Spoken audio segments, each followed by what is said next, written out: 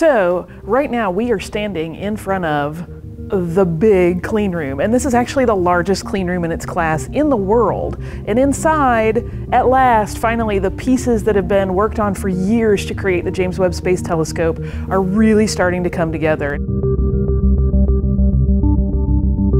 The James Webb Space Telescope is a feat of cooperative engineering. It's an international partnership with physical pieces, engineering work, and transportation being coordinated among multiple teams around the globe. And this piece of equipment has some complex travel needs both on Earth and in space. And one man has to run the show to make sure all of the various teams contributing to the project are working from the same playbook. And for the JWST, that's Project Manager Bill Ochs. He spoke with us at NASA's Goddard Space Flight Center to explain not only how all of the various pieces of the project will come together, but also what will happen once the JWST is completed and ready for its journey out to Lagrange Point 2. He also let us in on some of the unique challenges that come with building and launching a superpowered telescope. So what about the JWST Specs is to you the most impressive part of it?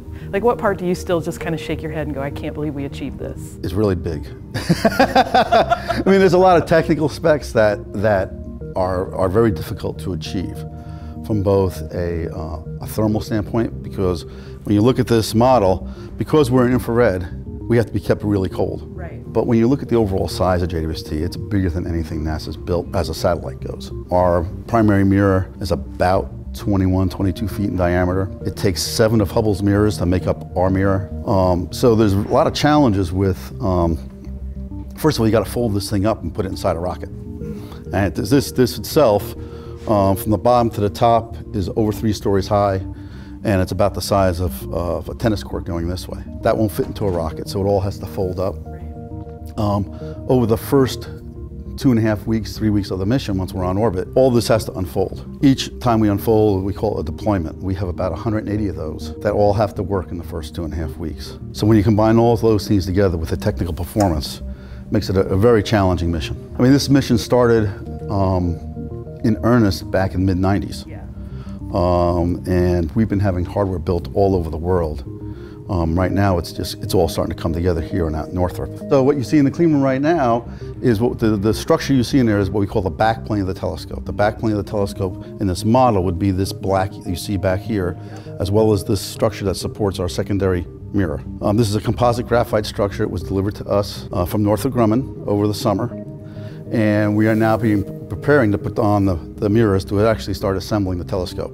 So the first mirror segment will go on this weekend. The primary mirror is made of 18 segments, so we'll be putting them on over the next few months. In the April timeframe, we'll actually start integrating the telescope itself with our scientific instruments. While we're doing all this here and doing some testing at Johnson Space Center, our observatory contractor, Northrop Grumman, are putting together the sun shield. And if you look underneath, the actual, we call the spacecraft bus, that basically holds all our electronics boxes, our solar panels for power, antennas for communication, and so on. Because we are so big, moving anything around is always a challenge. Right. In addition, we are an international partnership mission. So 2 of our instruments come from the European Space Agency, 1 comes from the Canadian Space Agency. But in addition, the European Space Agency provides the rocket to get to space. So we don't launch out of Kennedy Space Center. We actually launch out of Kourou in French Guiana in South America. So obviously the challenge is, how do I get from California over to Kourou? And you would normally think, well, I go on a C5 plane, it's a really big plane, we should fit, but we don't really fit. And if we did, the problem we really have down at Kourou is you have the airfield, and then where the launch site is, there are 7 bridges. And JWST is so massive and weighs so much that the bridges there would not support us. So we cannot rebuild the infrastructure of a country.